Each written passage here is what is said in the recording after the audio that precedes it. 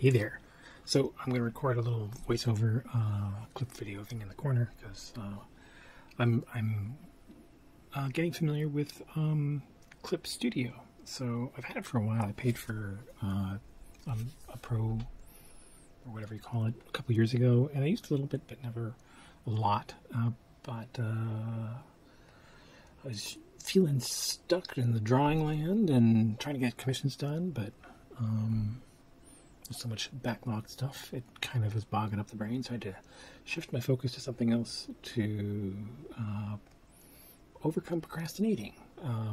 So I decided I'm going to start doing layouts for crowding fluorescence in Clip Studio to figure out how it works. Doing pencils or roughs or layouts is a good way to try out new software, I find, because I'm not trying to do stuff that's super finished, but you can figure out where all the bits are, and every time I get to a point where I want to do something that I don't really know how to do in, say, Photoshop, I'll Google it for Clip Studio and see if it's how to do it there and add it to my knowledge base.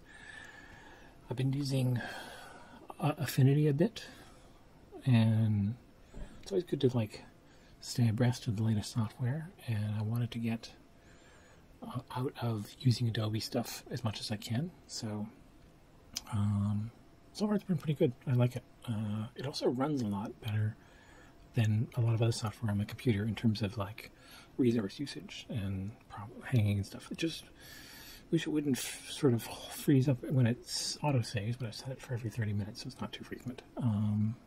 But otherwise, yeah, I'm quite liking it.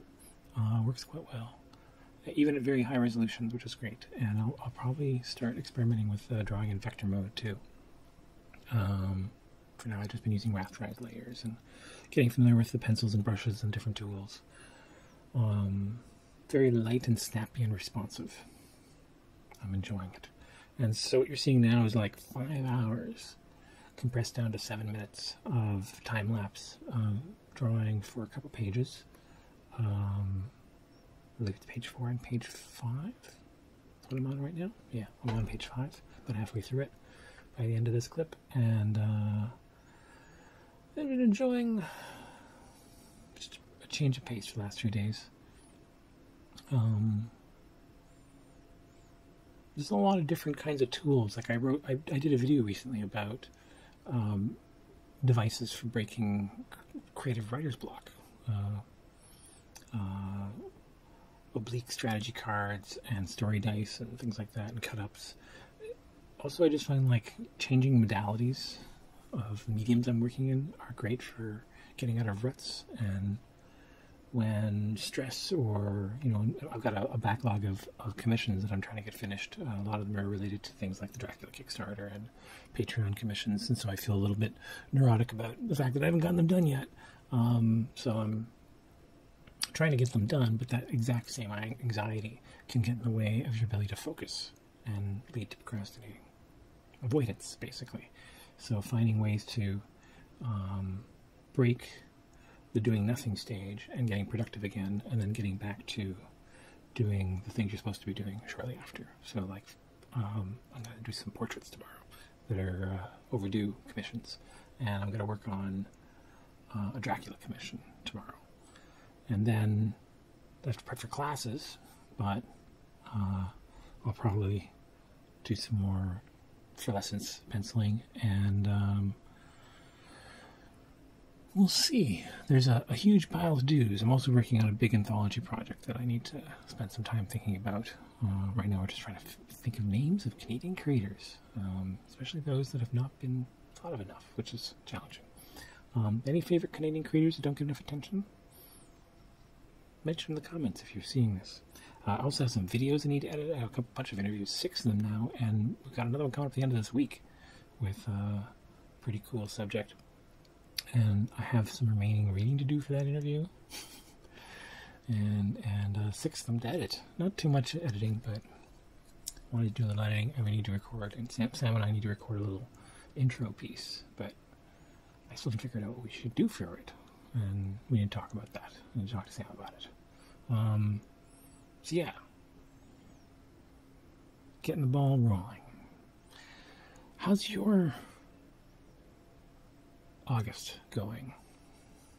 think July and June, it was just like a air-conditioned, sweaty, heat exhaustion and stressed out haze for me a little bit. Teaching's been going good. Making comics class has gone well. To talk to about some stuff about future plans when it comes to teaching, but so far, just wish we were doing more classes. I'm only doing the one, and I've been meaning to sit down and record more lessons for Patreon and trying to get a proper full online course going on my own. Hopefully I can attract more students, and I have feedback to do for 2 students. That's another thing I can do this week. The to-dos, all the to-dos to do, all the to-dos to do. There we go. All the to-dos to do, all the to-dos to do, all the to-dos to do, all the to-dos to do, all the to-dos to do. Don't want to get to you. Hey, so coming up in 7 minutes.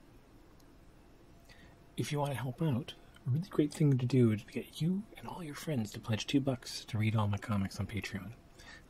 It's a great option because it gets you access to all of my comics without like digital editions of all of them, and access to all my work in process posts directly to your inbox, assuming you get notifications on Patreon, and access to some patrons only content. The library being one of those, but there's also other posts and bits of behind the scenes stuff. And you'll have access to the student patron posts, not to necessarily get homework and things, but you can see a lot of them just to check out. Yeah, I do a lot of stuff on Patreon, and it'd be great to have, a couple hundred subscribers, just patron readers. That'd be awesome. Pie in the sky. Hopefully not too pie in the sky. So maybe like this video and go over to Patreon and pledge and join my Patreon today. Thanks for checking it out, and more to come. This is just the middle of the process.